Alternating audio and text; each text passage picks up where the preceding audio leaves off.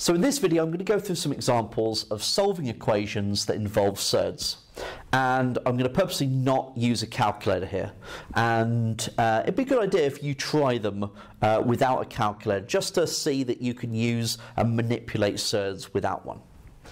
So let's take a look at the first one. We have root 2 times x take away 3 is equal to 4 lots of x plus root 2. So I'm going to expand the brackets out first. We'll have root 2 times x take away 3 root 2 on the left hand side, and 4x plus 4 root 2 on the right hand side. So I'm going to subtract 4x from both sides to get all the x's on the left hand side, add 3 root 2 to both sides, and I'll have 7 root 2 on the right hand side.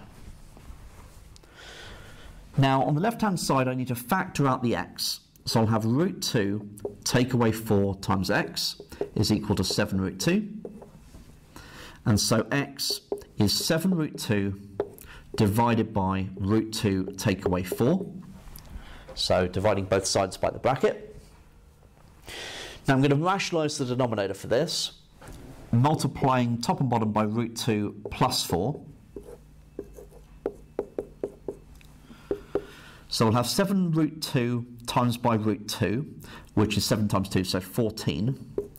And then we've got 7 root 2 times by 4, which is 28 root 2. In the denominator, we're going to have root 2 times root 2, so 2. And then we're going to have, well, root 2 times 4 and minus 4 times root 2, they're gone. Minus 4 times 4 is minus 16. So we could write that as 14 plus 28 root 2 over minus 14. Now we could divide through by the minus 14 as well. So 14 divided by minus 14 is minus 1. And 28 divided by minus 14 is minus 2. So minus 2 root 2. And so that should be my answer for the first one.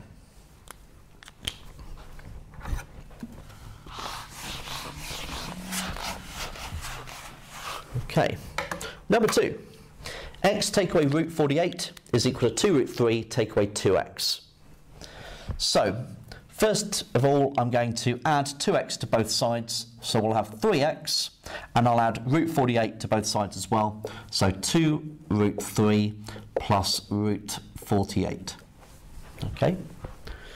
Now, from there, you know, it's quite a simple one, but I want to simplify the surds. I want to simplify it as far as I can.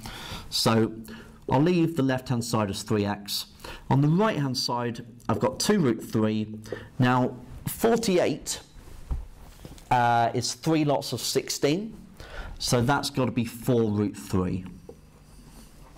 So 3x is 6 root 3, so x would have to be 2 root 3.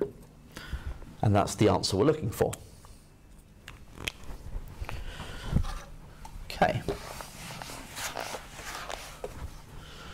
Number 3, we have x root 18 take away 4 is equal to root 8. So this is all about simplifying with surds here. So I'm going to write the 18, root 18 rather, because 18 is 2 times 9, as 3 root 2. So this is x times by 3 root 2. I'm going to add the 4 to both sides, and we're going to have root 8, which I'm going to write as 2 root 2, because 8 is 4 times 2, and we've got the plus 4. So I'll have that.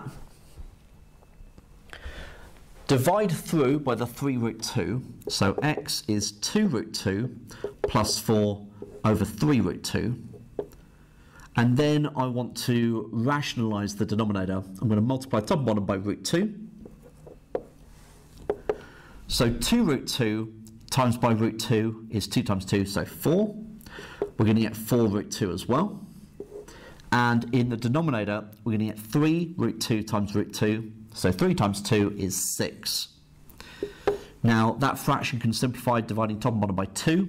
So we'll have 2 plus 2 root 2 over 3. And that's my answer for number 3. Okay. Last one. We have x root 5 plus 2 equals root 20 x take away 1. So let's expand that bracket out.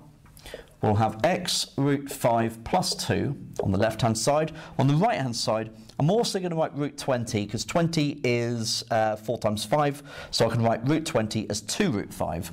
So 2 root 5x take away 2 root 5.